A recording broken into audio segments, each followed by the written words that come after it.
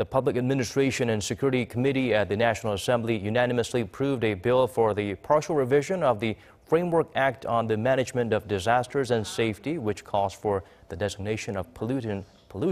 caused by fine dust as a social disaster. Under this legal classification, the government will be able to allocate extra budget, including reserve funds, to tackle the damage caused by high concentrations of ultrafine particles and other air pollutants. Last week, most parts of the nation, including Seoul, was hit by alarmingly high levels of fine dust, prompting emergency measures being issued nationwide for an unprecedented number of days.